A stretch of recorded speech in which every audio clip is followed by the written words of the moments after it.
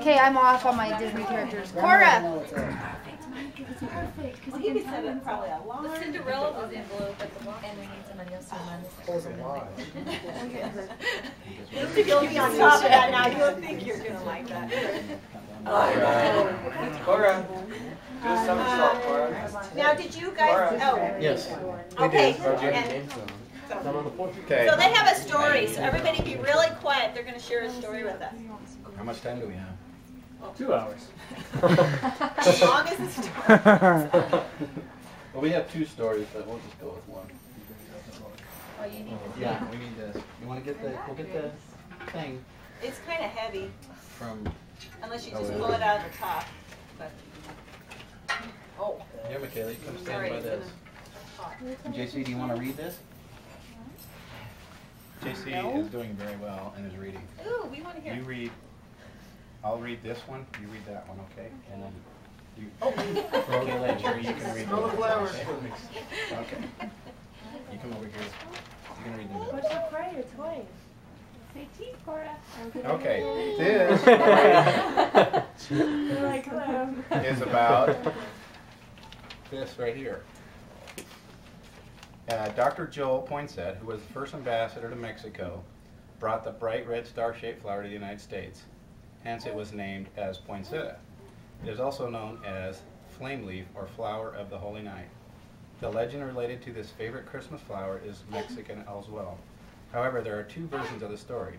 In one version, the 2 small children of the story are known as Maria and her little brother Pablo, while in another version, 2 cousins are mentioned by the names of Pepita and Pedro.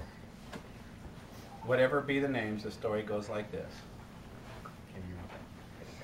There was once a brother and sister pair who was very poor. They lived in a village and they had barely enough to eat 2 full meals a day. As the Christmas time approached, the festivities, parades, and parties in the village attracted the children, and gaiety of the season in itself was quite charismatic. Moreover, a large manger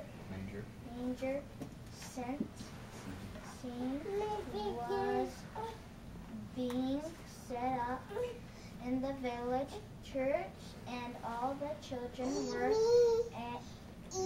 eager to go to baby Jesus and give him the best present. Mario and Pablo also wanted to give expensive presents to the holy child that he will love.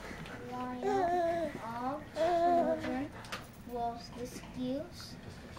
discussing what they think is best for the baby, and children were discussing what they think is best for the baby and what they will buy as the gift for him. Mario and Pablo knew that they had no money to buy the presents and had nothing that they could give to the child.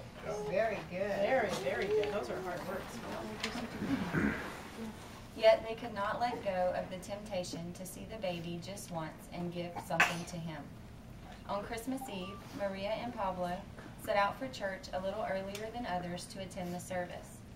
Since they had nothing to give the child, they thought of plucking some weeds that was growing along the roadside to make a soft bed for baby Jesus and decorate his crib. While they were still decorating the crib of the baby, other children also arrived. Now the children can be very cruel when it comes to teasing and making fun of others. Mario and Pablo were almost in tears for shame and helplessness when a miracle occurred. Suddenly the weeds burst into bright red petals that looked like stars and were so beautiful that everyone was awed by their beauty. Everybody realized and said that a gift of love is dearer to Jesus than the most expensive presents that money could buy. Ever since then, poinsettia flowers have become favorites for Christmas decorations.